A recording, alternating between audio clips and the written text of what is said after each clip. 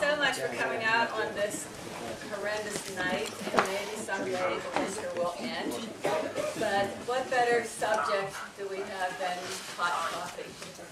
So before I introduce Evelyn Young, who has gotten our guest for tonight, our guest speaker for tonight, I just wanted to say that somewhere in the audience is, it's a loose leaf binder that I had started, I talked about last time. You have it, okay. Okay. It's just some of the research I found on the names of a few of the Squirrel Hill streets. And if anybody brings in, you don't have to write something, because what I found was that as I was researching, I found something from one book and something from another book. And instead of trying to put it all in one story, I just started to take the different things I found and put them in a section for that street.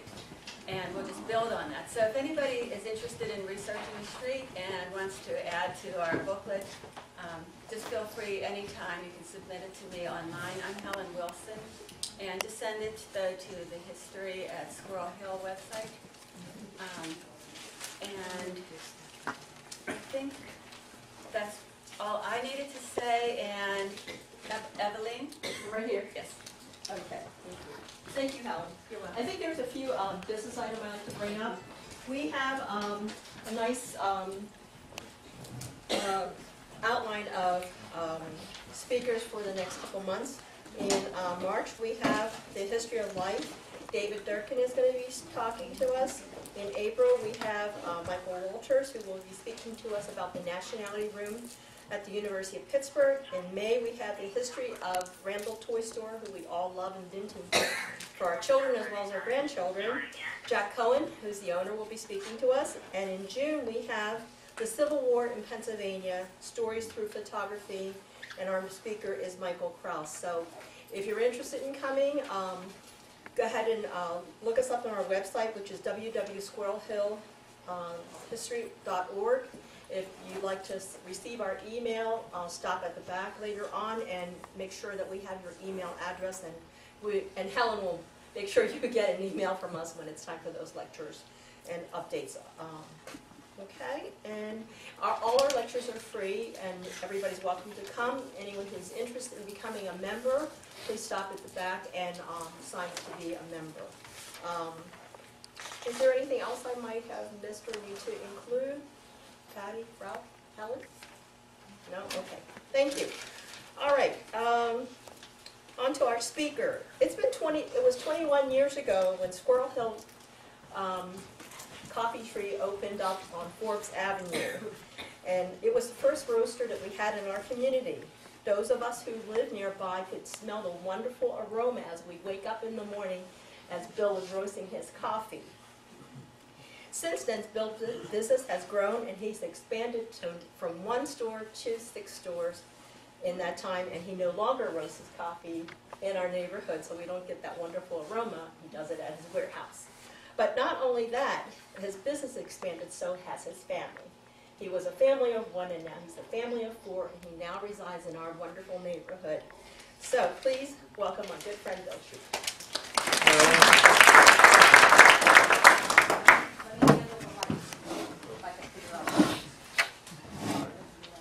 Emily's going to work the slides for us here. We're going to just start with some very easy stuff. Yeah, it's hard to believe 20 years. I mean, it's amazing. My father and I opened this together, this store, and he is still my partner. He still works more hours a week than I do. He works 7 days a week because that's what he likes to do. Just to give you a general background, the first question everybody always asks me is what made you think we'll do the coffee shop, sort of before there were coffee shops around. I had graduated Penn State. My first job took me to Boston, and that was great. I drank bad coffee there because I needed it to learn how to get up and make it to work on time. And I was actually in the toy business. I sold toys. I met a girl, went to see her in Portland, Maine, and she took me to a coffee house on Saturday morning. And this place was hopping. There were people everywhere, and it was in the center of Portland, Maine. It faced a big park. There were people outside, and there were 2 things going on.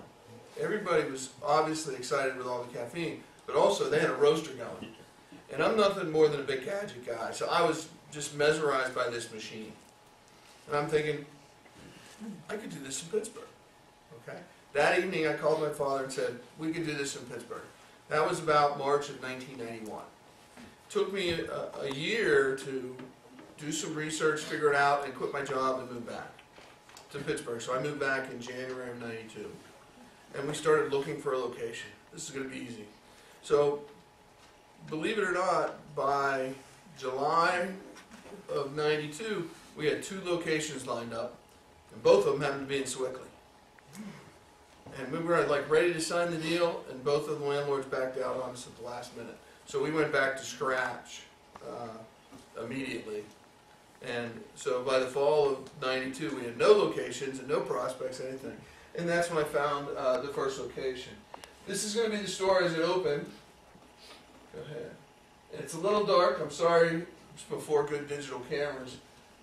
This is how the store looked when it opened in July 3rd, 1993.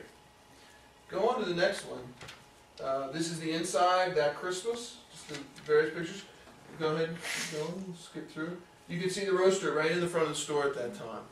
We used to pump a lot of smoke on the street, so I would roast from about 3 o'clock in the morning until about 6 when we finished, so that we weren't putting too much smoke out when everybody was up and around.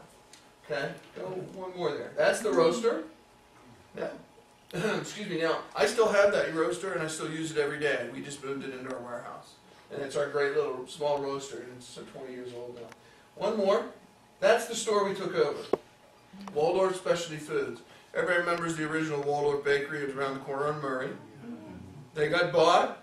They moved the main baking location actually down to Regent Square. This was a retail store. And we had walked into that store, and this is just one of those things by luck, and we walked in and it was very obvious that they were not going to be in business for very long. So we talked to them. We said, you know, we're interested in getting you out of your lease. Trying to be nicely and say, because you guys are dying on the vine. And they said, sure, give us $80,000. Well, since that was more than our budget for the entire thing, my father and I said, I don't think so. We'll call you when you close and we'll see what we can do. So we turned around and immediately called the landlord and said, by the way, this guy's going out of business. When you're ready, give us a call. Go ahead and flip in there. So by January, they were gone. And this is what the inside of the store looked like.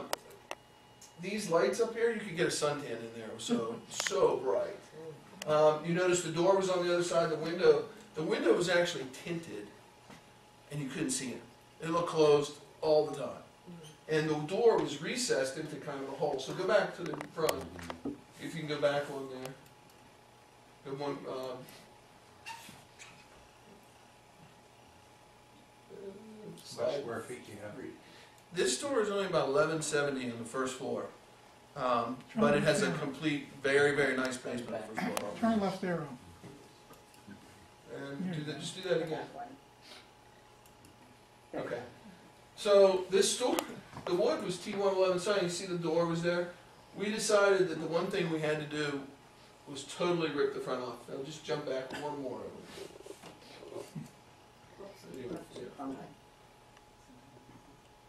I gotta get one of those things. I don't know how to work them, but I gotta get one of those things. Yep. I was like too far back. Yeah. There you go. So the first thing we knew we had to do is make the store look a little nicer than that. So we hired a Squirrel Hill architect, Steve Hawkins, did the work for us. Okay, go ahead. All right. So then the front of the store has been remodeled twice. You can see in the early years we added the awning and the outside chairs. You can see the roaster was still in there. And then about 4 or 5 years ago, we did this outside remodel, which is nice because the whole front opens up now. So it makes it feel open air even when it's raining out. And that's been a big thing for us. Okay. This was my second store. Opened October 30th, 1994. This is the Fox Chapel Plaza. Go on one more, click there. This is what it looked like before. It was actually a very nice little store. But okay. This is my Mount Lebanon store. Once again, these are before the good digital cameras, so I apologize. I'm not a great photographer. This is on Beverly Road. You asked the question before. It's about 1,300 square feet. Okay. And it also has a nice basement. I apologize. There's some better pictures of Shadyside coming. This is the Shadyside store, which is 2003.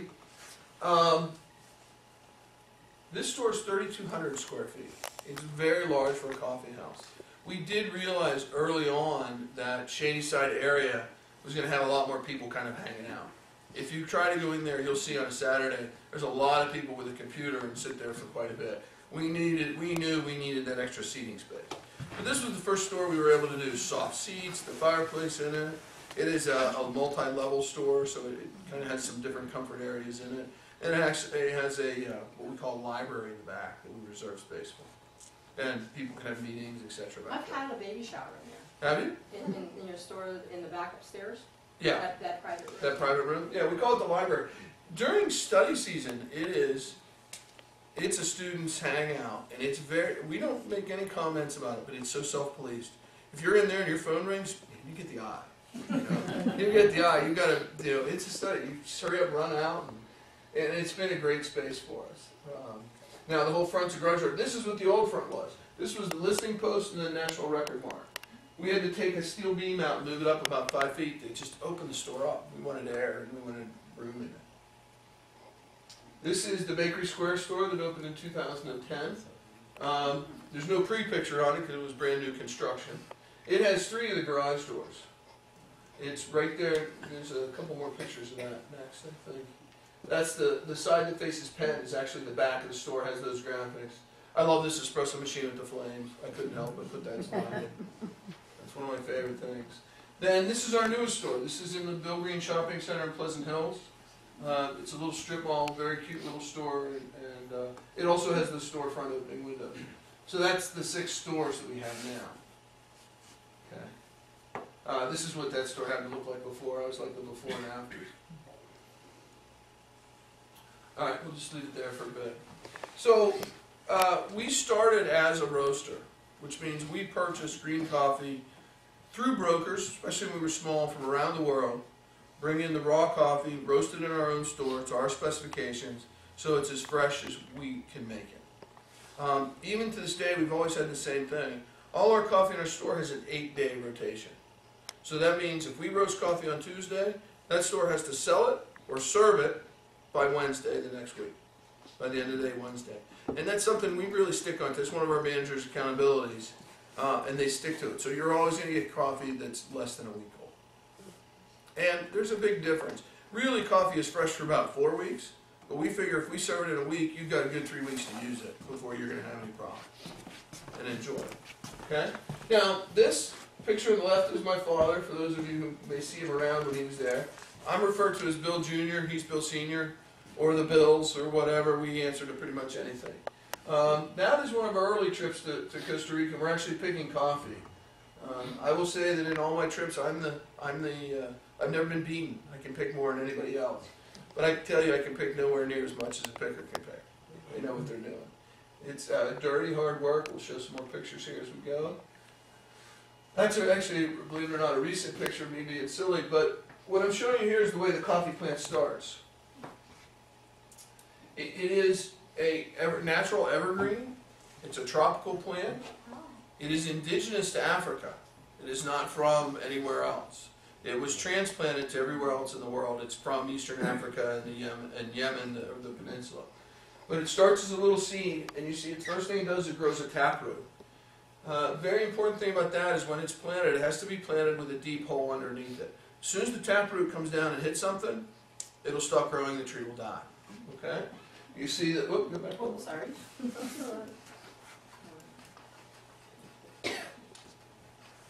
Just go to the previous. Unless you know the slide. Oh, one more. One more previous. There. The left one is that's gone a little bit farther. It first develops 2 round leaves. It's the only round leaves it will have. And you see the taproot continues. And these are all grown, most farms grow only with their own stock because they don't want to change what their coffee is. Okay, go ahead. This is a nursery. This one happens to be in Antigua, part of Guatemala. See all the small plants, the little black bags? They're round cylinders. It has to give room for the taproot to grow. And the taproot is basically as deep as the tree is tall. and it has to go, like I said, straight down. The trees will spend about 18 months in a nursery like this, partially shaded, watered, taken care of very, very well, and actually pruned and weeded the whole time. Go ahead. This is another terraced nursery. These are all little trees. In this particular field, there's about 150,000 nursery trees. This particular farm is in Costa Rica. It has about 1.5 million trees, and it replaces 10% of its trees every year. All right, we'll go through that, a little bit of information on that in a minute. Go ahead. And this is in the highlands of Costa Rica. It's a coffee we sell called La Manita. And it's a particular estate, a particular farm. This is a yearling. This is about the 18-month-old one that's finally been put into a place in the ground. You can see it looks kind of natural. It's been in a little bit. They dig a hole typically as deep as 4 feet, and they layer it with natural fertilizer and compost from the farm. They don't want anything they don't have to get from outside. And they want that hole nice and soft so that taproot can grow straight. Once again, if it bends, it's done. So the first year of the tree, now it's 18 months and into year 1 in the field, it produces nothing. Doesn't produce a single leaf. Okay, go ahead. This is just a picture I threw in because I love this farm. These are all coffee trees mixed underneath shade trees. Go ahead. They're evergreens, but they grow very sporadically on a yearly basis. They actually grow on almost a biannual basis. 1 year they'll grow and produce a big crop. The next year they'll produce a small crop. And it has a lot to do with what they call stress on the tree. You need, for a coffee tree to grow well, it has to have a defined raining period, as in the tropics, rains every afternoon during the raining period, and then a good dry period. Because what happens is a good dry period, the tree will shuttle, it'll break down, it'll sort of shelter in, it'll wilt, it'll look like really bad, it'll look like a dirty farm. But what happens then, when the rain comes, it's like, hey, we've been stressed, it's time to grow. And you can see here, all this green is new growth. So it's grown at least 6 to 8 inches this year alone. The other thing that's important for new growth like that is coffee cherries only develop on the new growth. They don't really develop on the old wood. So you might get, you see a little bit one back where my finger is, but back behind that you'll get no more cherries that year from that tree. Okay? It starts as a flower. It's a self-pollinating flower.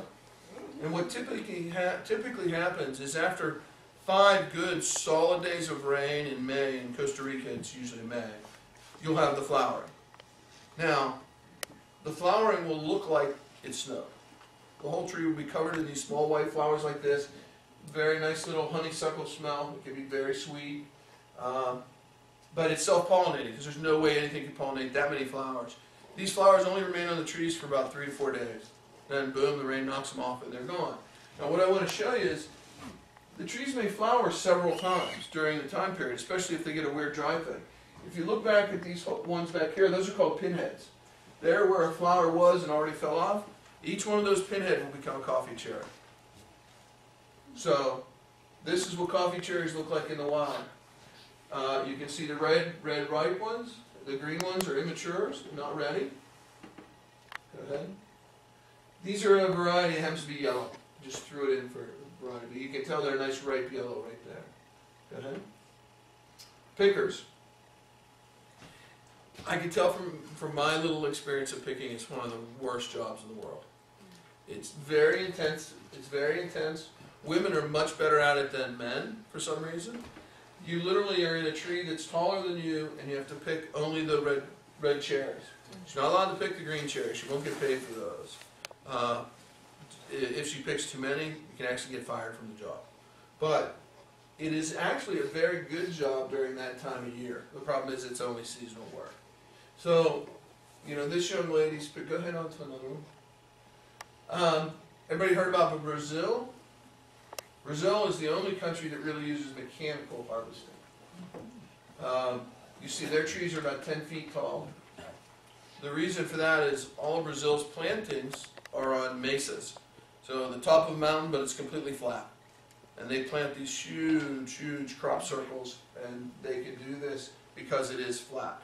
Brazil is the #1 coffee producing country in the world at about 33% of the world market right now. Right? #2 is Vietnam. #3 used to be Colombia. I'm not even sure who it is. Colombia has really had some troubles the last couple of years with crop sizes. So it's slipped from them a bit. You know, one more is another picture of the harvesting. So it's basically long sticks that just beat the tree. One of the things I want you to notice is, see all the green mixed in? Unfortunately, when you don't pick by hand, you get a lot of green coffee beans mixed in with your pickings. Okay? That young lady that we saw picking before, what they'll do prior to do it is they have to sort the green coffee out. As long as they sort it out, they'll get paid for everything. But you can't have it mixed. Very important, the biggest defect in coffee, what I consider a defect, the biggest off flavor from good coffee to bad coffee, is when unripe coffee gets mixed through the entire system.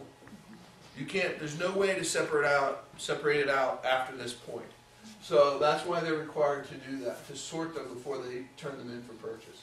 They do get paid on the green if it's sorted out. I sort of said that wrong before. So as they're going through their bags, and this may be what they picked for today, these plastic bags behind them, and they're at what's called a paying station waiting to get paid. This also happens to be Costa Rica. Okay? So a coffee cherry has two seeds in it, and they develop next to each other, and that's why they're flat side to side. If anybody goes to my stores, you ever see a pea berry? Ever hear of a pea berry? A pea berry is when one side just sort of doesn't develop, so it's not there pressing against its partner, so this one comes out round. The theory is that because only one seed is developed by all the energy of the fruit, it's going to be sweeter. I don't know. It's good, but I don't know if it's that much sweeter. So this is from the cherry. There's a very little skinny fruit on it, but the fruit is really stuck to the seed. If you were to taste it, it's very sweet. Okay? Go ahead.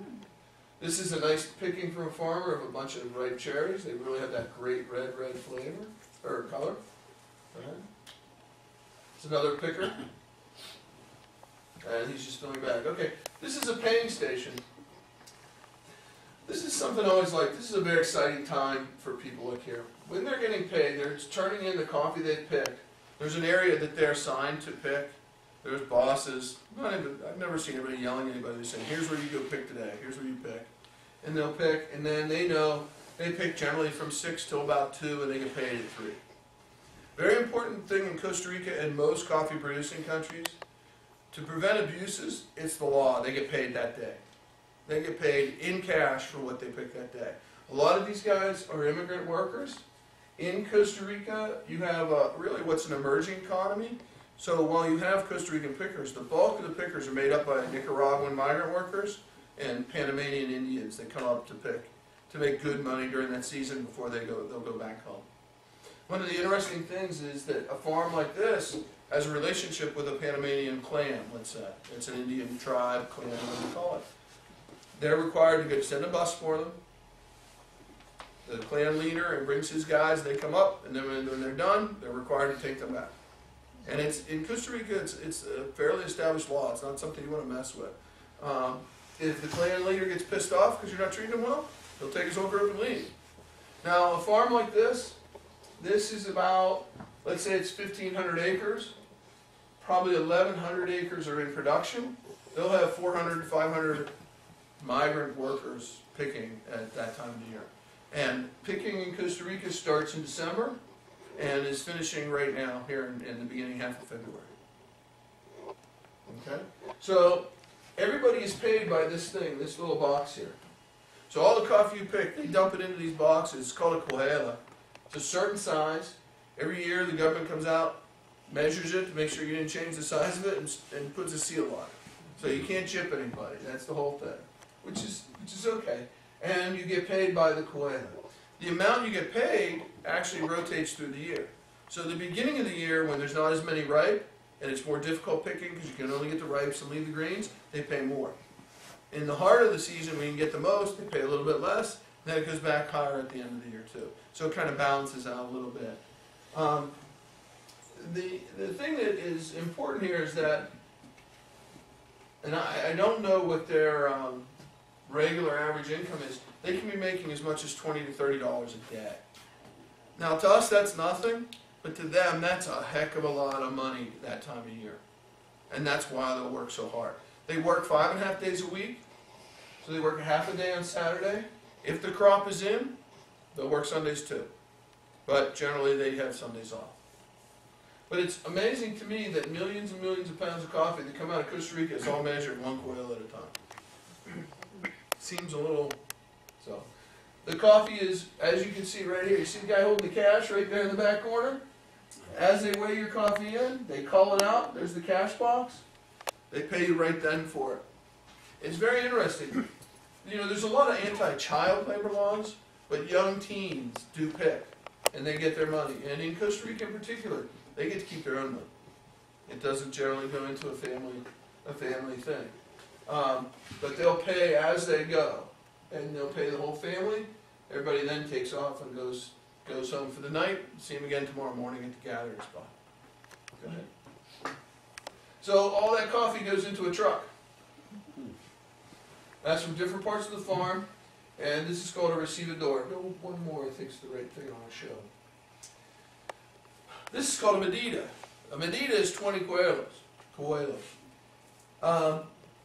The thing about the medida is they measure all that coffee again. Because they want to make sure that the guy that was giving out the money gave out the right amount of money for the right amount of coffee he got. So that it's a double check system. And they'll count it all as it gets dumped into that hopper. They'll count it. They close it, dump it, and they'll do this for tractor trailers full of trucks. And it's amazing how fast they can actually do it. Go ahead. It goes into a water holding tank. Thing I like about this is the first separation here. What it does is all the good dense cherries sink straight to the bottom, including unfortunately the unripe greens would sink too. So we don't want any of those in here. You always see some, those may be yellows. What's on the top are floaters. They're usually defective coffee beans or overripes. So we can separate the first bad quality off. And everything in coffee works in 3 qualities. First quality, second quality, thirds. These floaters, straight to the end of the line to thirds. Okay? Go ahead. The next thing is they go through a series of depulpers. You can see them right around here. They do what essentially you saw in my hand with the beans being squeezed out. They pop the fruit. Now the first set of depulpers only are set very nice and wide. So they're only popping the nice, big, rich, ripe fruit. If anything doesn't get pulped, all right, go to the next one. It's separated out here. These are called caribs. So you see the thin things? The beans, the good ones that are pulped, will slide through those and come out. The ones that didn't get pulped will stay in and they'll rotate to the other end. And the first ones that came out are first, the second ones are seconds. Right? So the ones that continue through are seconds. Essentially goes to a second set of pulpers, does the same thing, another set of caribs. What comes out through the slots of caribs is the seconds. Anything goes through, now we're back to thirds. Those all go down to thirds. So that's how coffee is sorted in 3s most of the time. Go ahead. This is the set of the second ones, just looking how, as they spin and the coffee's flowing into it from the left and through the side, popping out. Okay. Then what happens is the coffee, as you can see, it's got some fruit left in it. It hasn't been washed yet, but it's going into a fermentation tank. This is wet processed coffee, fermentation. This is usually the best stuff. Okay? What they do is they'll put it in these tanks. Now remember, we're in the tropics, and that fruit is really stuck on the outside of the cherry, of the seed. To get it off, you have to ferment it and basically let it break down a little bit. This will sit in this tank for about 18 hours.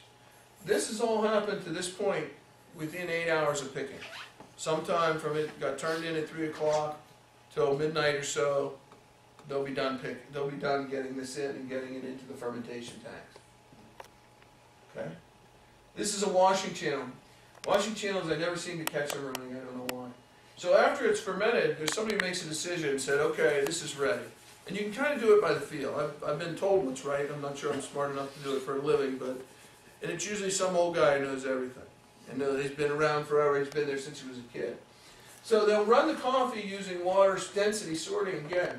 They'll run it down. You see these paddles sticking up. The paddles are coming backwards. and they're creating an agitation, and they're knocking all that fermented fruit off the seed. And the other thing that happens by this is a density sort. All the lighter weight beans, they fly down the channel. The heavier, denser, better qualities stay at the end. So once they'll do it, and they'll run it and keep beating it back, and then they'll say, okay, everything's clean enough. They'll reverse the motor and start taking it down. The first group that comes off is third qualities.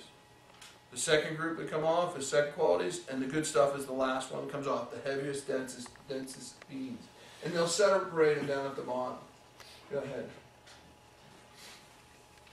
Then what they do, the next step is dry. So there's a couple of ways they do that. The most common way are these great big dryers. Essentially, they'll dump this coffee into a holding tank, they'll let it drip dry for maybe 24 hours, then they'll put it into this. It's really just like your dryer at home, except very slow moving, just turns the coffee slowly, and it only uses about maybe 110 to 125 degrees temperature. You don't want to dry it too quickly, you'll crystallize the sugars inside and the coffee will taste different. The other thing they do in some places is sun dry. This gentleman's walking on a big pile of coffee that's sun dried. I purchased a coffee called Lamanita Sun Dried, which is exactly, this picture's from Lamanita, so that's partially my coffee there. It takes 9 days to dry on the patio. It takes about 24 to 36 hours to dry in the dryer. So I pay a lot extra for that manpower. Every night they have to rake that ballot up and put it in a pile so it doesn't get rained on, or moisture or dew. I'm one of 3 roasters in the world that buy this particular coffee because I think it is something special to be done the old way and to be hand dried rather than roasted than dried in the mechanical dryers. Go ahead. This happens to be a picture of me just checking out my coffee. So these are the mechanical dryers. You can see them in here. The things they just dump it out. This coffee is still in a parchment skin.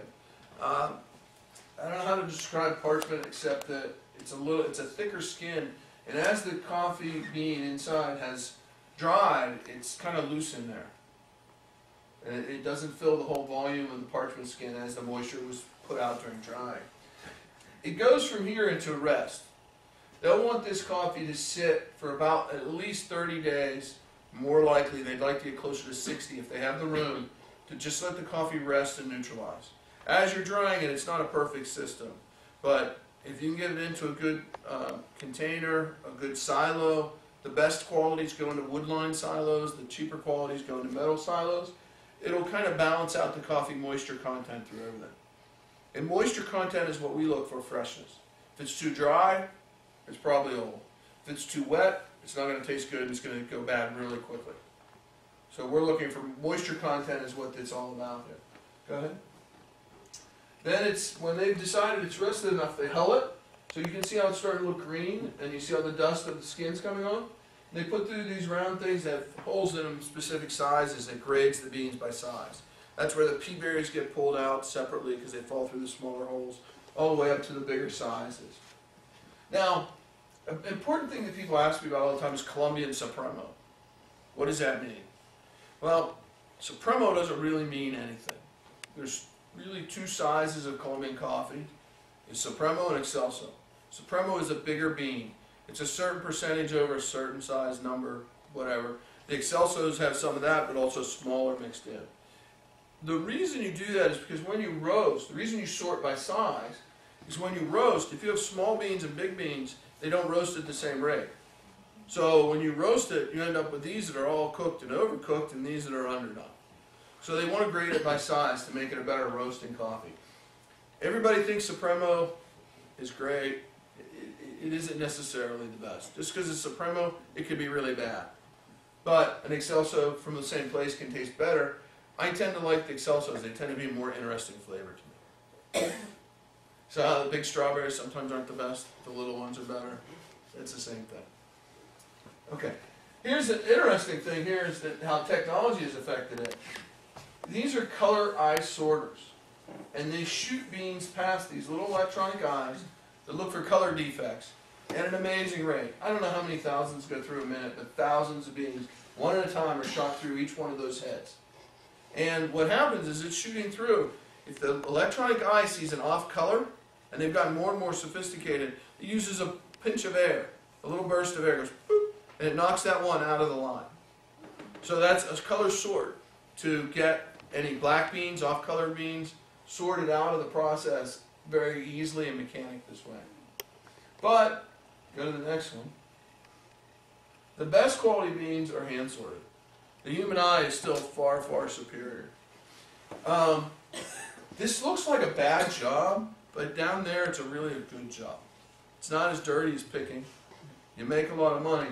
One of the things that's interesting, and I learned this year, if you look and you check out, the women are much better at it. There are a couple of men, but not many. You see two women. You see young women and older women. What happens is these girls get out of high school, very high graduation literacy rate in Costa Rica. Get out of high school, this is a great job. They only hire people from the local neighborhood. They don't allow other people in because they want to keep the revenue that they pay in the neighborhoods, in the towns.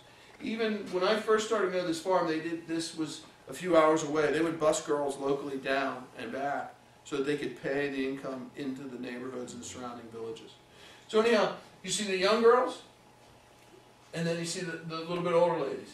What happens in between is these ladies get married and raise a family. And then they're all invited back. They're all offered to come back. It kind of like, once you get in, you have that job when you're ready to come back to it too. And, you know, the thing is, you see girls on iPods, the headsets, they're chatting to each other, they're listening to music, the ladies are talking. It's actually a very busy, kind of fun place. They are not paid by the pound because they don't want them to rush. They're paid by the hour. They are graded and they are reviewed a little bit, but they're still paid by the hour, so it's considered fair. Okay. So then what happens is the coffee gets tested. They test it at the farm. If there's an exporter, he'll test it, and I'll get a pre-shipment sample as well. So this green coffee will be sent to me in a very small bag. We use these little small roasters. I have one of the same brand at home, only this is a 6 barrel, and I don't have 6. I don't need 6 yet. So, go ahead. As we know, is coffee. Now, this is the cupping process. We do this in my office. We do it when we're visiting farms, etc. Go back one second.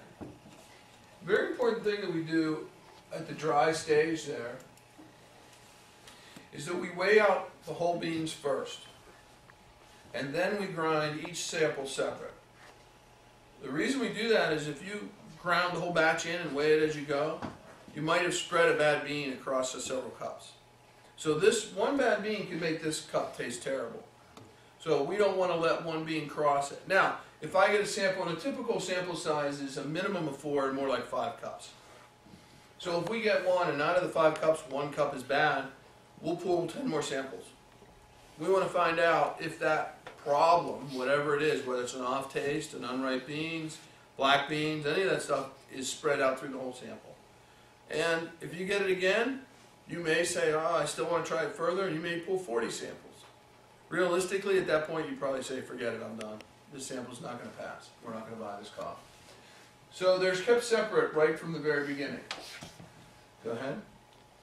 We pour water and we brew right in the cup, right on the grounds. Go ahead. We sniff the grounds. Once again, we're looking for off flavors. It's a bit of a messy job. You can tell. Pours, miss. All right. We break the grounds with a spoon. Once again, we're smelling at this point. It's too hot to taste. There's a 5-cup sample. When it cools down enough, we'll sip it. Now, it's really a slurp. And it's noisy. My wife don't come to cuppings because it's too loud.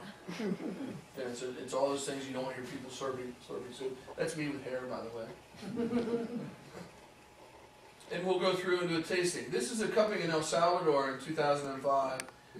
This is a cupping hosted by the country trying to showcase some of their best coffees. I'll show you one of the funny things about it. You see the tape on the windows? We had a hurricane coming the next day. And we happened to have we had an earthquake that afternoon too. But it was a big nothing. It hit the shoreline and then just died. So it was, but I'm sitting there cupping, watching them tape the windows, and I thought, this is really odd. Very surreal. So it wasn't, but it was really great coffee, I'll say that much for them. We buy in El Salvador right now called a Marival Estate, it's very good. Go ahead. This is a typical round cupping table. I always like these, they're cool, they're not very functional. But once again, this group's tasting 4 and just trying to decide what they like. Go ahead. Alright, I just threw in some fun pictures. This is my brother and I. We were in Colombia, we went on this very long horse ride, and that was my horse. The funny thing about that tongue is it never went back in his mouth. It was that way the whole time. I don't know why they gave him to me. He threw me once. I swear every time I get on a horse I get tossed off or bumped off or scraped off or something. But we had a very long horse ride that day, and it decided to pour in the middle of it as it does in the tropics. And by the time we got back, we were just exhausted and sitting down. But that horse treated me very well. I felt bad for its tongue problem, whatever that was. Okay. Cupping. This is a tea garden. I just threw it in because that's the first time I'd ever been in one. It is like a perfect hedge of immense size. There's all kinds of paths through it, but you can't see them from the top. You can feel them with your feet. So I just walked in there and wandered in and was picking some tea. And it just totally covers you up. And it was one of the most beautiful places I've ever been. This is just another picture of a cupping that I liked. That one was in Burundi. Both of these were in Burundi. This is Rwanda. A lot is being done in Rwanda right now. Huge coffee initiatives as a way to help that country since its genocide. Now, Burundi was affected by the same genocide. Rwanda, obviously, we know about, was much, much higher profile. People ask me if I felt safe there. I felt very safe. The president there now is somewhat of a benevolent dictator. Whether he becomes a true dictator or he stays benevolent will yet to be seen. But he made personal safety a very high priority. So the punishments if you violate that are real high, so they don't violate it. Okay? Whether he's changed some laws that seem that he wants to be in power for a long time. So whether he's a benevolent dictator or just a plain old dictator will be interesting to find out. We'll know in a few years. Is Kagame you're talking about? I think that's his name, yeah. He's made some laws that allow himself to be reelected, to remove term limits, and that's not a good sign, personally. But the country has made great strides, and they put a big focus on their coffee industry. There was a lot of American aid that went into it. This picture didn't turn out too good, but these are raised drying beds. In Rwanda, instead of having a big 1,500-acre farm, farmers have a little 2-acre farm, and they have pigs on it. They may be growing cucumbers on it. They're definitely growing corn on it. They definitely probably have a pig or some other subsistence type things, and definitely a couple of goats. So they're just picking cherry, and they get 10 or 15 pounds. And they take it to the washing station and sell it to the washing station. But they might do that every week during the picking season. So they're just doing on kind of a subsistence level, like having what you call a garden farm in your back. This was a meeting they set up when I was there with farmers who were trying to figure out what the heck American buyers are thinking. Their first question is, how can you charge so much when you pay so little? It's a tough thing. It's a tough thing. They don't understand that the majority of cost in a cup of coffee is not the coffee. When I sell a cup of coffee to anyone here, and whether it's me or Starbucks or Dunkin' Donuts, our biggest cost is not the coffee. It's the person handing it to you. Over 30% of your cost is tied up in that person handing it to you. Cups follow quickly after. Overhead, rent, everything else. The cost of coffee is relatively minor. We throw a lot of coffee away after an hour because we want it to be fresh. Because it's more important, the other aspects are much more important. This I threw in because I love this place. This is the Pyramid of the Sun. I went to Mexico and got to walk up that thing. I didn't think I'd make it. But I did. And that's one of the great things about the coffee business. I love to get to travel a little bit with it. This was last year in Poas volcano. It's an active volcano. It's still, you see the smoke coming up. It's not spitting any lava, just it smells like sulfur. I went there this year in January. I was in Costa Rica. I was supposed to speak last month, but this trip came up, so I went. Couldn't see a thing. It was too cloudy. Couldn't see a single thing. All right, and that's the end of the slides. This is sunset in Costa Rica. So somewhere on the other side there is the Pacific Ocean, but it's beautiful. Okay, that was the main thing I wanted to talk about, and then take any questions from there. Go ahead. Well, you showed the cup with the coffee before you brewed it. How many beans does it take to make that much coffee to use it? That's about 13 grams for that size cup. The thing about it is it's really not a set thing. It used to be Mozart used to say 60 beans. You count out 60 beans for this cup of coffee. Problem was I don't know how much water you put in. But it is a tablespoon for 6 ounces of water adjusted to taste. Some people like their coffee weaker. Some people like their coffee stronger. There's no set rule. There is, in the industry, there's some rules that we try and go, but it's more like we're aiming for a target range. We're not trying to hit exact one point and say, this is it, forget it. We'll taste it and see how it tastes. There's a Tanzania pea berry that we sell. We add a little extra coffee to that all the time because it just plain tastes better that way. Okay. You know. So the important things for brewing coffee: cold, fresh water, fresh beans. Everybody hates to hear this, but grind your own. It makes a huge difference. Huge difference. And just because of surface area and staling. And how do you keep the beans for the other 8 months when they're not growing? Well, when they're green, coffee will store pretty well.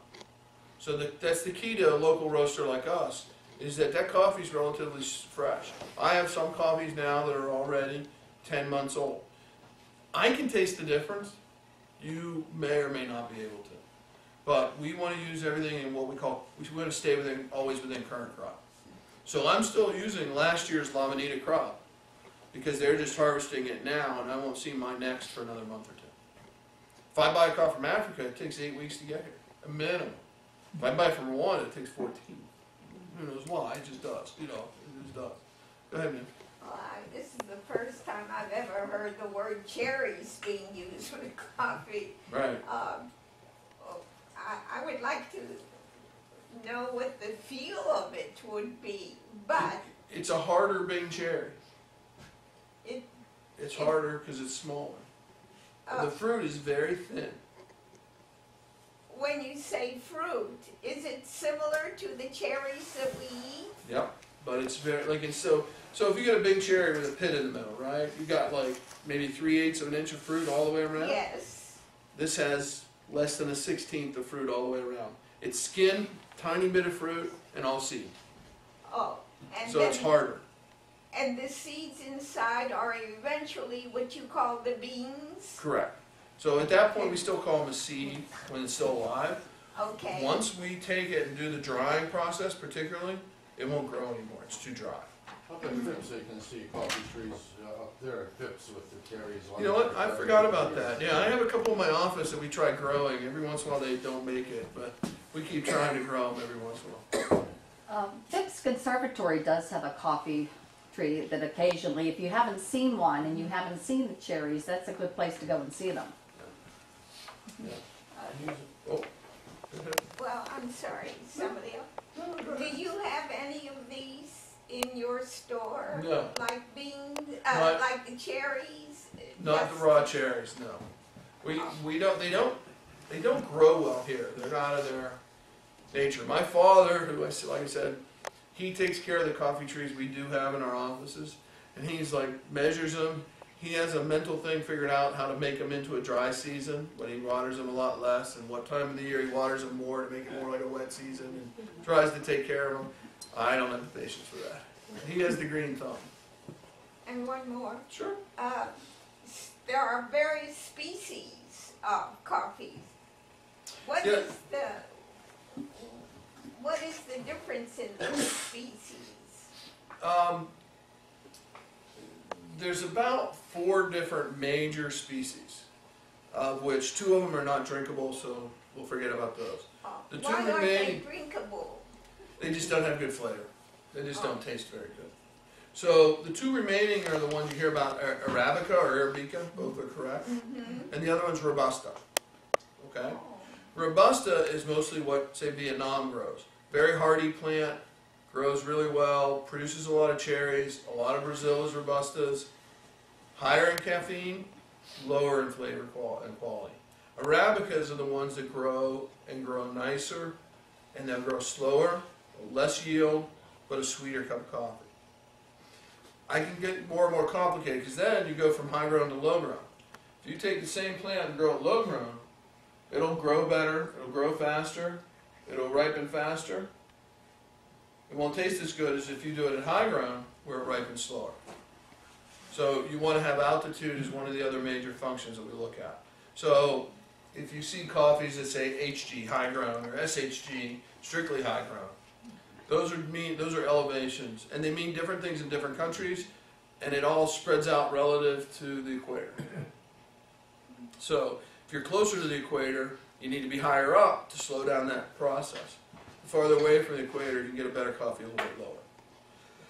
We grew up with Colombian coffee with Don Juan or whatever his name was. He didn't mention anything about Colombian coffee. Yeah, the only thing I said in the beginning is Colombia for a long time was the #3 producer. Colombia has done the best job out of all the coffee countries marketing themselves. Okay? It is very good coffee. I think it's a little over-marketed. They've had really come on tough times for a couple of reasons. They are also, what I'd say, kind of getting in that developing. They're having trouble producing. But they've had some real, climate issues down there that have really hurt their crops.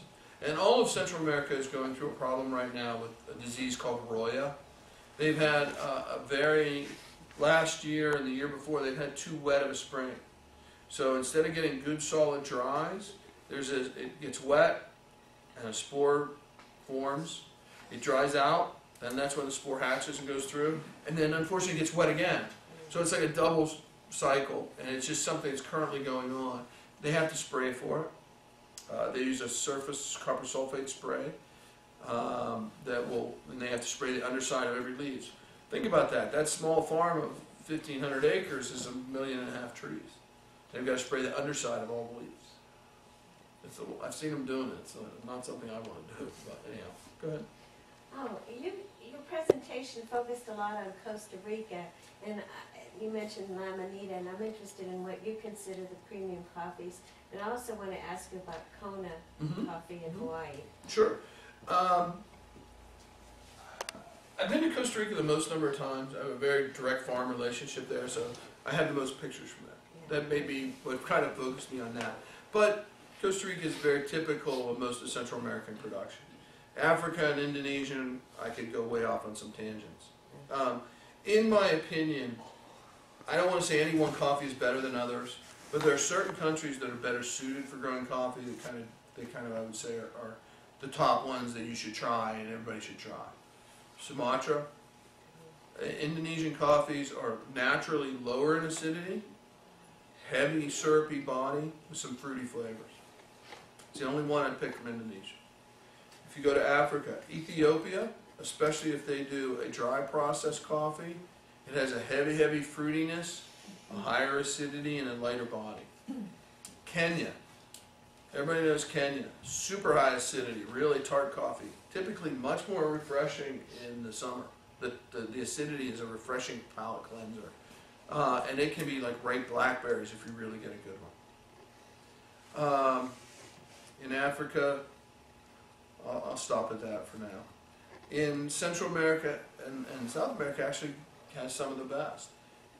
Costa Rica, Guatemala, El Salvador, Colombia are probably my top there. So I got about 8 there, 7 or 8 coffees. Go ahead. The larger companies like Chase and Sanborn, Starbucks, have they bought their own farms now to control the production costs? No, it's a terrible investment. The commodity business right now is buying farms. I have to come back and answer a question about Kona too. Don't forget that. No, they want much more flexibility than that. The big companies, remember we talked about Arabicas and Robustas. Coffee's a commodity. It shoots up and down. It's really riding up right now for no real good reason that anybody knows. But it's really bounced up about 20 cents a pound in the last couple of weeks. Hasn't been passed on, but it's there. They buy, what they'll do is they'll substitute their blend based on values. Their Arabica to Robusta percentage will adjust based on cost. Robusta is always less expensive. So if the market's in a favorable position for them to add and increase the quality, they'll buy the Arabicas. If the price of the Arabicas is going up, they'll retreat and add a little more Robusta to keep their price a little more consistent. And they also buy over different quality grades. Remember, every coffee, that first grade, second grade, third grade, has to be sold. Has to go somewhere. Because you paid to produce it. So you have to sell every scrap. Now, the third qualities, I'll often refer to them as chicken coffees because you'll see chickens strolling through them on the farms. They're stuck to the side. They'll sell that for local consumption. That's why when you go to Costa Rica or you go to Central America, you usually get the worst coffee. They sell all the good stuff because they need the money. Okay? We're talking about Rwanda. 80% of their foreign exchange money they get comes from coffee. They don't want to keep any of the good stuff. They're going to sell every dime that they can. There are roasters in Costa Rica. Like I said, I know Costa Rica the best. I've been there the most times. They actually pour sugar into the roaster to sweeten up the coffee. Roast it right onto the bean. Your question about Kona. Oh, yeah. Kona is an excellent coffee. It's so expensive. Well, that's because of American salary rates and American property values. They've got to pay minimum wages that are unlike what they pay in these other countries. Is that right or wrong? I don't know. Mostly coffee nowadays pretty well exceeds the old fair trade things. When the market was in a real slump, when it was down 60 cents, fair trade got very popular. I think it's a great ideal. I don't think the system worked great. There's some better systems that have come along since fair trade. But I think they had the right idea. But the market's moved up past that. So kind of fair trade has lost a lot of its significance. I sell fair trade. I still believe in it. The other one that we're bringing on is something called rainforest. I like rainforest, and I'll tell you why. It has a little bit three-pronged approach. Not only does it only have the financial minimum salary, minimum worker living part that fair trade does, it also has an ecological standpoint. They inspect your farm. You have to have a buffer zone between any waters and any cultivated land. So there's a buffer zone. You have to, you get points towards your score for a dead tree and a live tree and, all kinds of things they do. And then they also have some sociological things. They want to make sure that worker housing is in good shape. So to me, it's a better balance in an imperfect world. You have to remember that, a long time ago they talked about child labor. These pickers are in a strange place.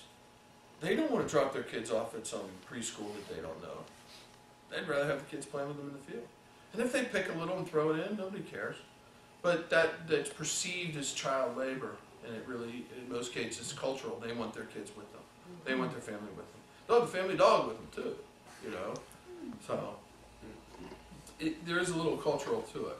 Go ahead, sir. And I'll come back to you. There's probably no absolute answer to this, but in your opinion, generally speaking, what's the best roast for best flavor? Medium, dark? The term I like is called full city or full flavor roast. As you roast coffee, there's two distinct cracks in the bean. The second crack. And then in there, it varies based on the coffee. Now, I enjoy a good French roast once in a while. I don't like French roast for breakfast. That's one I like in the afternoon. So if you roast it too dark, and remember what that seed was. It was a seed. It was loaded with fructose as the energy to develop that first root and those first two leaves. That's sugar.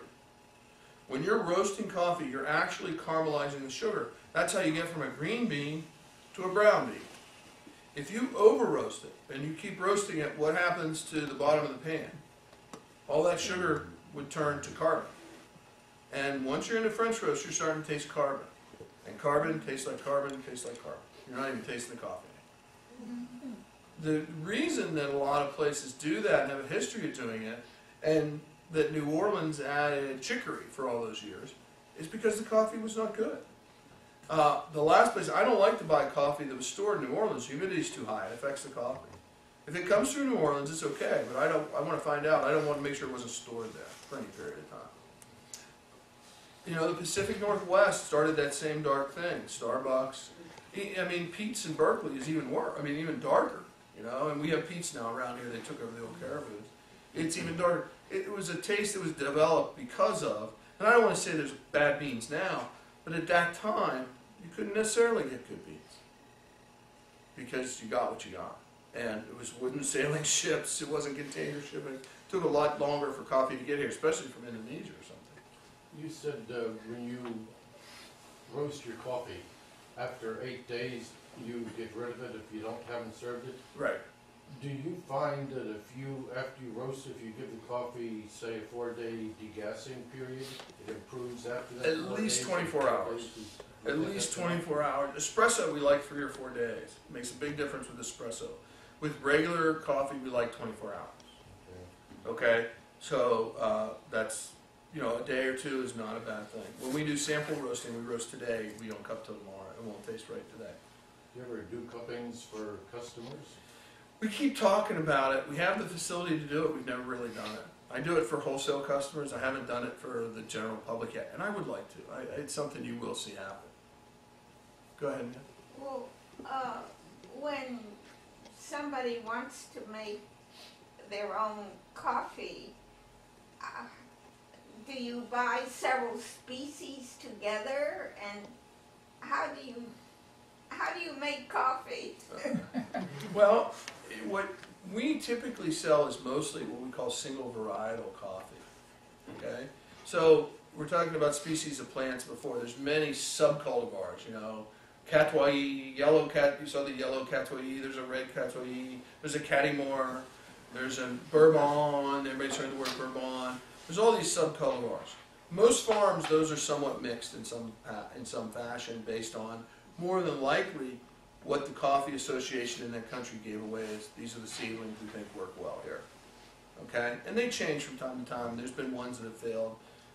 Companies, farms say they don't taste as good as they're supposed to. Pull out the trees, put something else in, whatever. But coffee is all really very, very closely genetically tied. The differences are very, very minor. What really affects the coffee of a bean, the flavor of a coffee bean, is climate and terroir. Okay? So I've had coffees from the same farm on the sun side and on the shade side. Same coffee mix of trees, everything's the same, they'll taste different. Okay? So it's terroir. What is the soil contributing to it? An important thing is, and this is a problem with organics, I'll touch on organics a little bit. I think organics are a great thing. Coffee is a very difficult problem with organic. The thing is that coffee is from one place. And now we've moved into a bunch of places it's not natural from. Well, that means that the soil isn't quite right for it. Coffees draw nitrogen out of the soil. That's its heaviest damage, let's say it does to the soil. So if you want to keep a coffee farm going, you need to put nitrogen back in. You can try and do it organically, it's very difficult.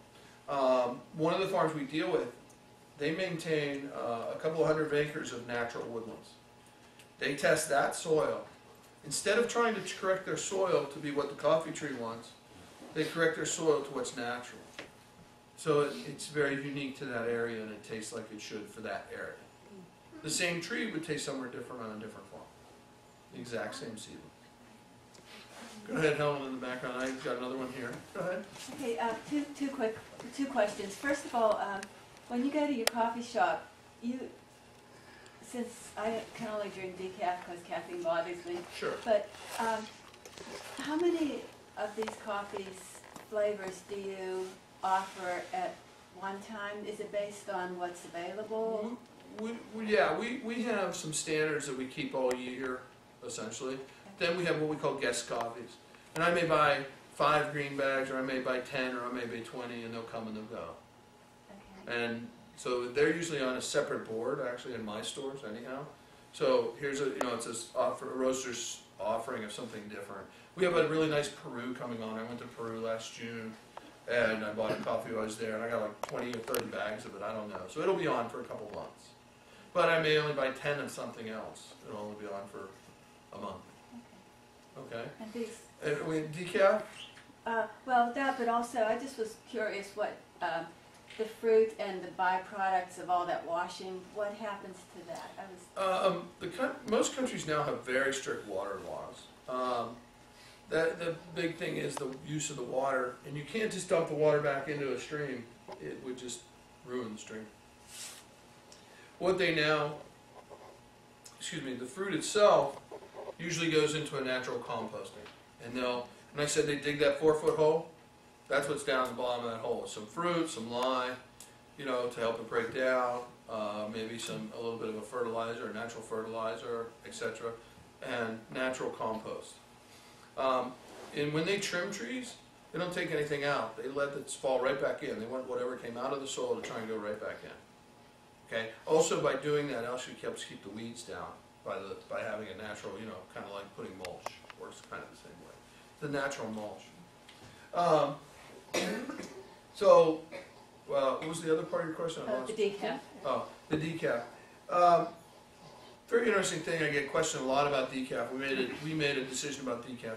There are really about 2 or 3 major methods of decaffeination. Chemical decafs, which is a solvent called methylene chloride. They soak the beans in water and the beans swell up. It actually opens the pores. Then they run it through methylene chloride. Caffeine is very, very highly water soluble.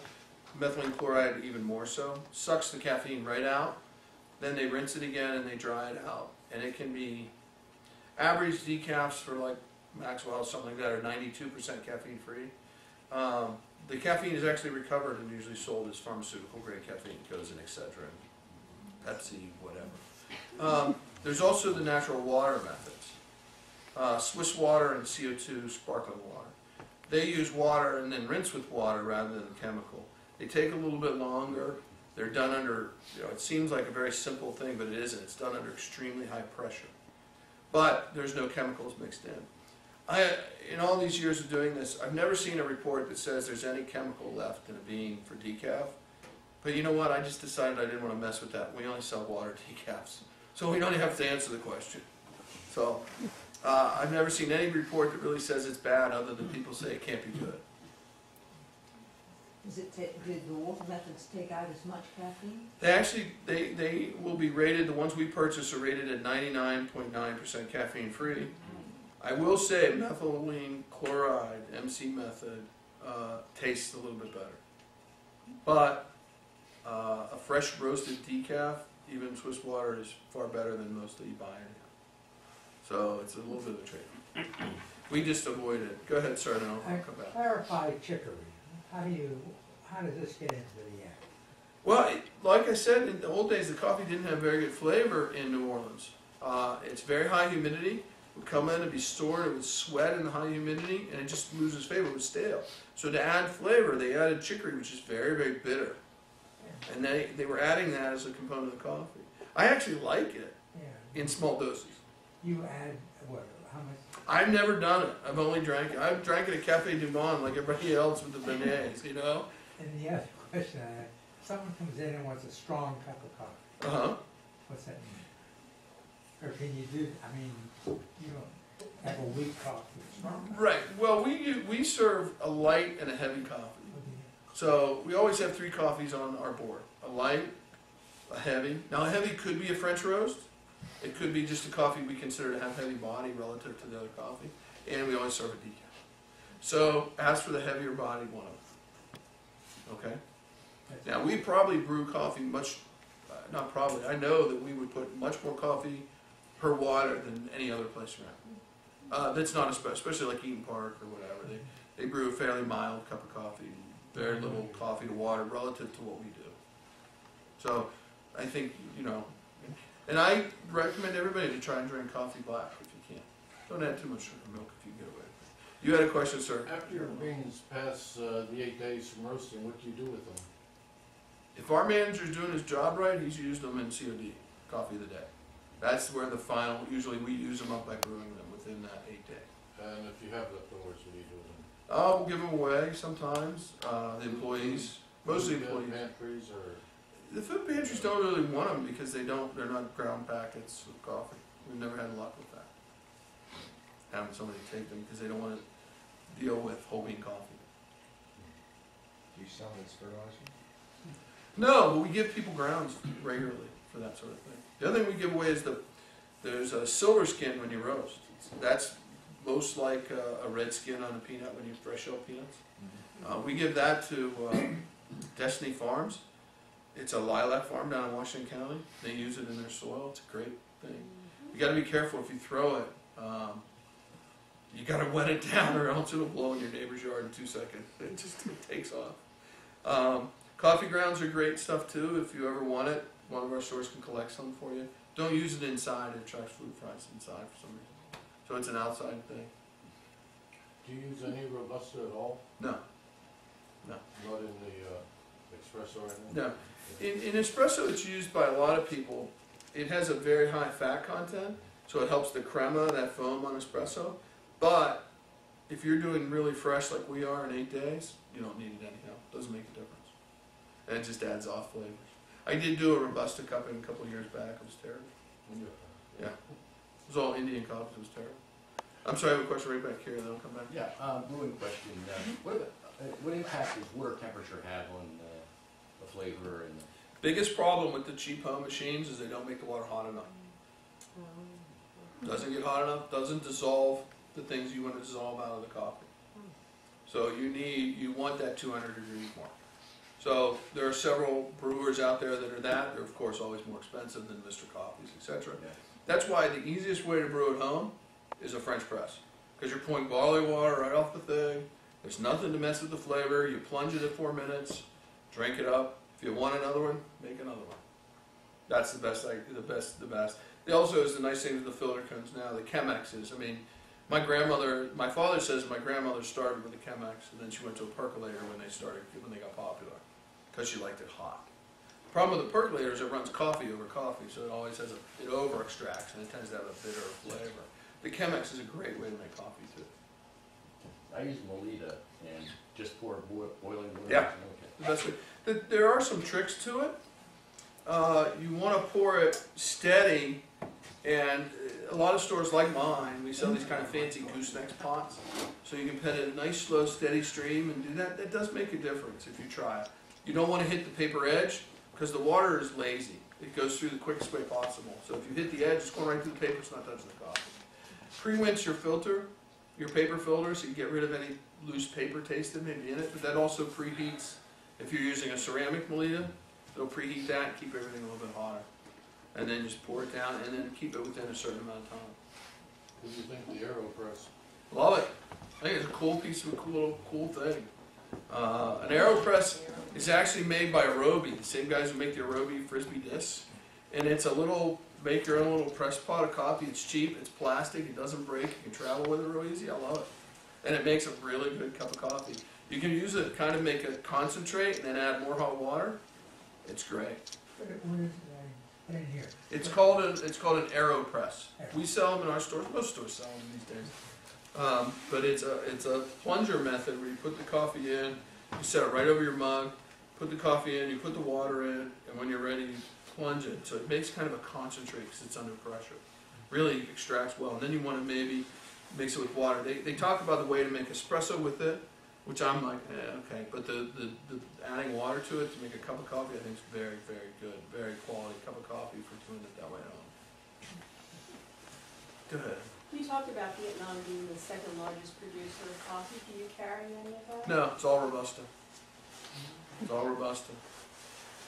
Vietnam's surge into the coffee industry is what caused the glut and the low prices of 10 years ago. But I think coffee in Vietnam was pretty doggone good. I don't know if it was all Robusta, but... Well, I hear they're doing some Arabicas, but I've never had one that was any good. Maybe that's what they... Maybe it'll come to me at some point, but I've never had one I that was got a yet. friend there, and I was bringing me a pound back in a week or so. It'll be interesting to see how that tastes. It'll be interesting. You talk about the turnover of inventory. Any comments on your competitors in the city of Pittsburgh? I don't really, if you got Starbucks and things they do, they use a lot of packaging to extend their life. They roast in York, PA for this market and ship. They use a lot of nitrogen-filled, very fancy bags and all that. That's how they prevent stealing. Okay? Their retail bags are packaged there and you buy it. It's not packaged in the store. There are other guys here that are fresh roasters. There are other guys here that are not fresh roasters. TJ from Commonplace Coffee is a competitor across the street. I knew him before when he had just started, and he and I are still friendly. We still exchange emails just the other day. We do things a little bit differently, but we're all in the same tact. But what I think is the right coffee may not be what he thinks is the right taste of that coffee. We have different preferences and different roasting styles, quite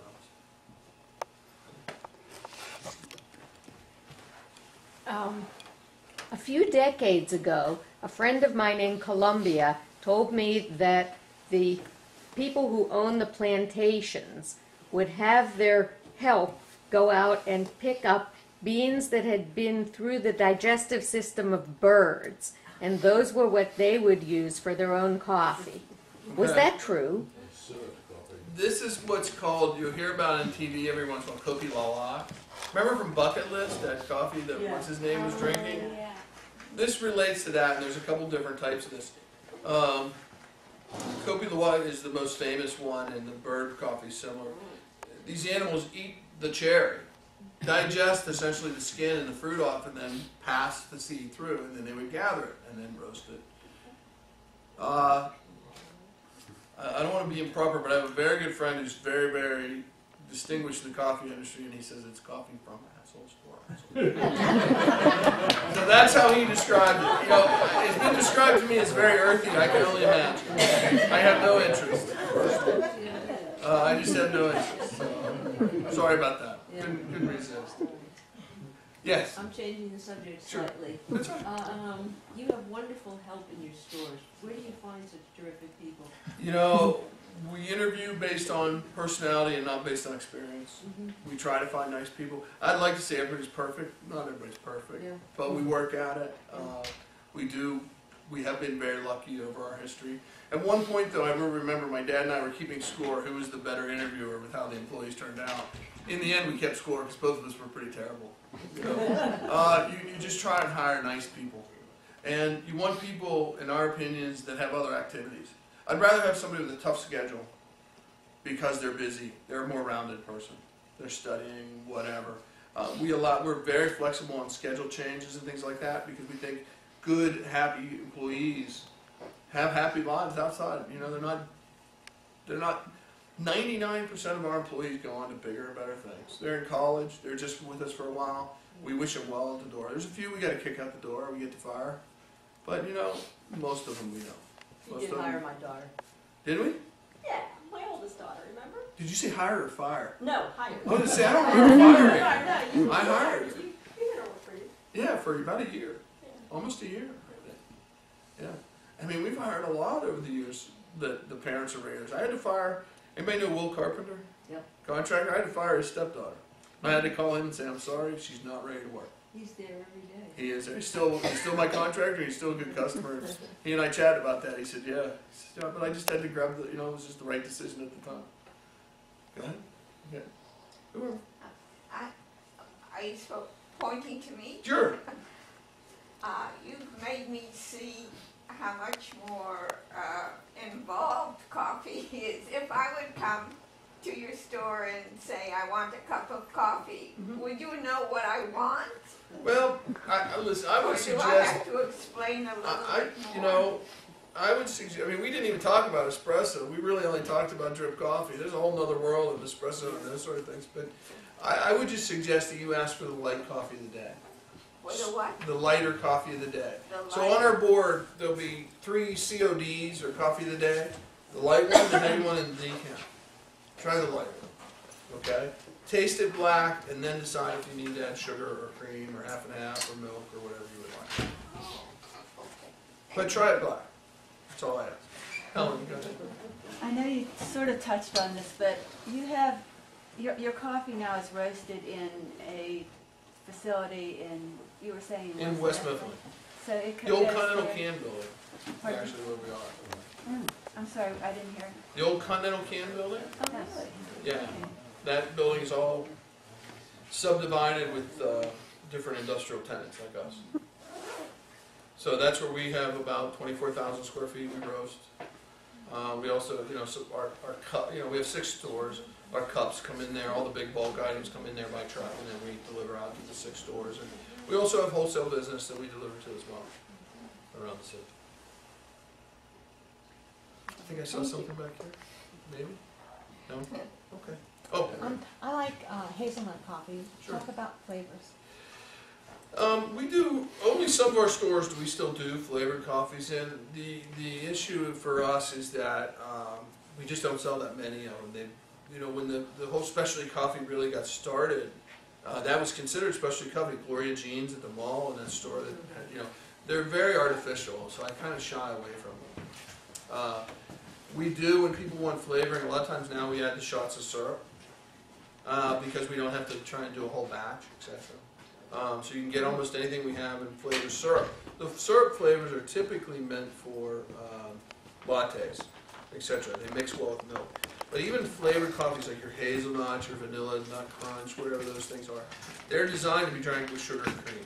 The sugar is an enhancer, and the milk is sort of like a sticker. They have a word for it, but the milk, you know, milk coats your tongue, and then the hazelnut flavor, the artificial hazelnut flavor, stick to the milk and sticks to your tongue, so it tastes better. We've gotten away from it because we just don't emphasize it. It's not really what we do. Margaret's in Squirrel Hill does a very nice section of many more flavored coffees than we do. We tend to stick to the straight variety as a fresh roast.